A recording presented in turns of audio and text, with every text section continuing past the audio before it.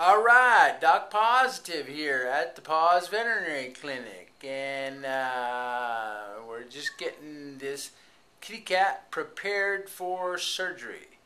This kitty cat is about to undergo a neuter procedure, but also an enucleation. An enucleation is the surgical removal of an eyeball.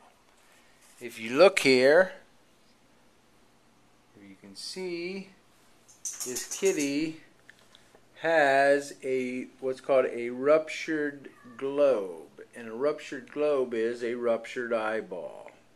Now this kitten, young cat, 6 months old or so, actually has a ruptured globe secondary to an upper respiratory infection. Never underestimate an upper respiratory infection in a young cat. Upper respiratory infections caused by a variety of viruses and bacteria, calicivirus, chlamydia, herpes virus. That is what the feline distemper vaccine vaccinates against. FVRCP, feline viral rhinotracheitis, calici, panleukopenia, and occasionally chlamydia. Now, these kitties get these upper respiratory infections because they're born to mother cats that have never been vaccinated, never been protected against the disease, because kittens are born protected by maternal antibodies. Those maternal antibodies cross the placenta, pass through the milk, colostrum, when kittens nurse. The problem being is if the mother cat was never vaccinated, she does not have any antibodies of her own. So she's not passing any maternal antibodies on to the kittens.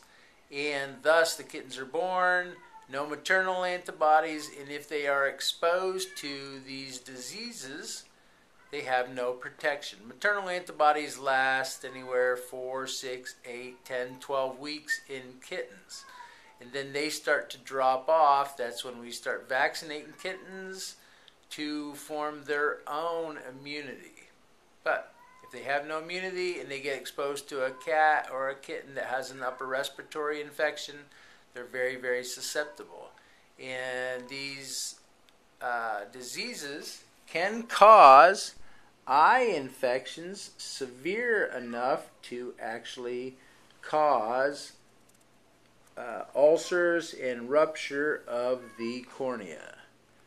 And the problem is that is not going to heal well, and even if it does heal, kitties that have had a ruptured globe, and for that matter dogs that have had a ruptured globe, ruptured eyeball, are very, very prone later on in life to cancers of the eye itself, malignant tumors, and so we make the kitty much more comfortable by removing the eyeball.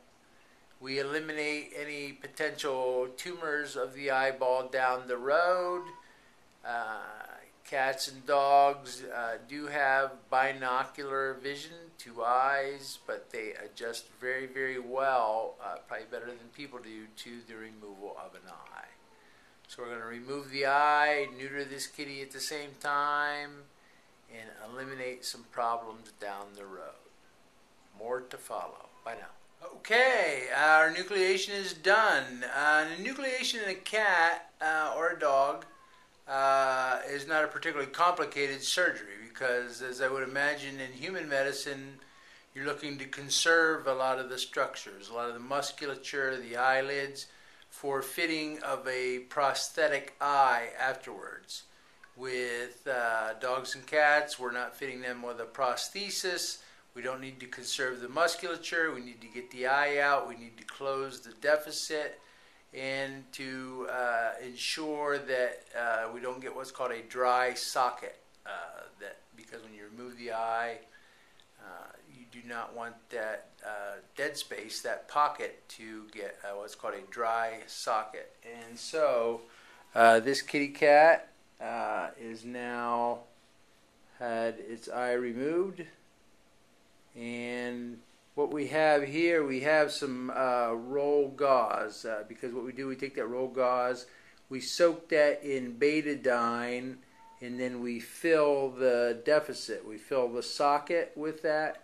So you can't really see, but over here there's a little piece of that gauze sticking out, because in a couple of days we will remove that betadine soaked gauze.